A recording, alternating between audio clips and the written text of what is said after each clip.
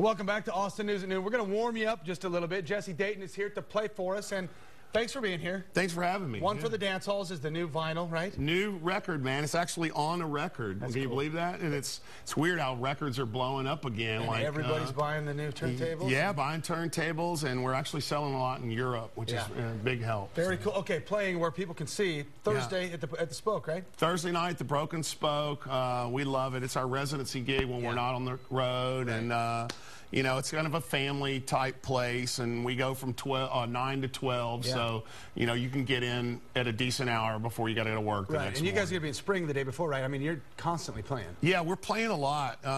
We're just out kind of doing all our Texas stuff now before this play starts. Okay, Jesse, let's talk about that. Before I mean, everybody's waiting to hear you play, but we got to talk about this. Tell us about the kinky connection here and the casting agents from New York calling you, and suddenly this new gig came up. Yeah, it's bizarre. You know, and I've had like this weird career, and it's always been stuff like this. It pops out of nowhere. You know, I got this phone call from a casting agent from New York who said that Ted Swinley, the guy who wrote and directed Always Patsy, which is a very successful theater piece, just wrote a new play about Kinky Friedman called Becoming Kinky. And it's kind of like Kinky's life. And it's, I mean, laugh out loud hilarious, as you would imagine. And some of his great music, too. Sure, a lot of his funny songs, you know. And he said, look, we want to come to Texas and audition you.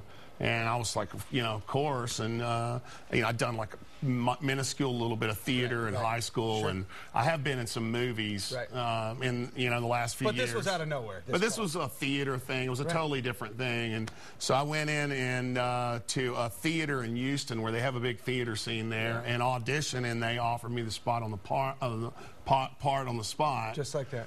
And so a New York run, Becoming Kinky. Starts in March.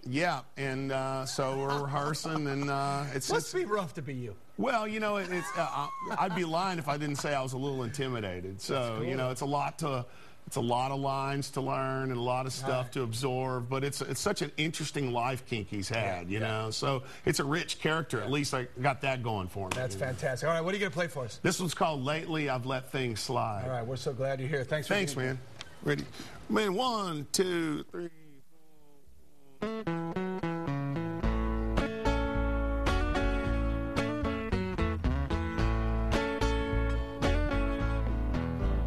With a growing sense of dread and a hammer in my head, fully clothed upon my bed. Oh, now I wake up to the world that lately I've been living in. There's a cut upon my brow, must have banged myself somehow, but I can't remember now. 'Cause my front door's open wide, and lately I've let things slide. Well, I go to the bin, I throw my laundry in, pick out my cleanest shirt, and I keep telling myself that I don't really hurt.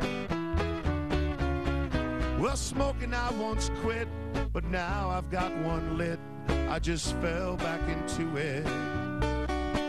See, I'm alone with my pride, 'cause lately I've let things slide. There go.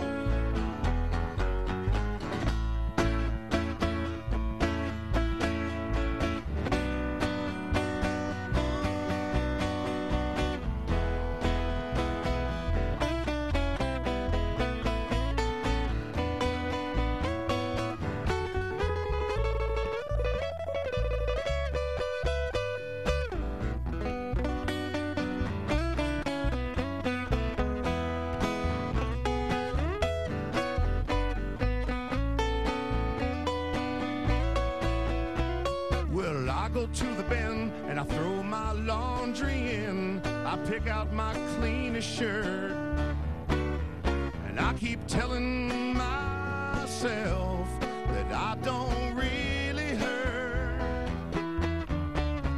Well, that untouched takeaway I brought home the other day has quite a lot to say.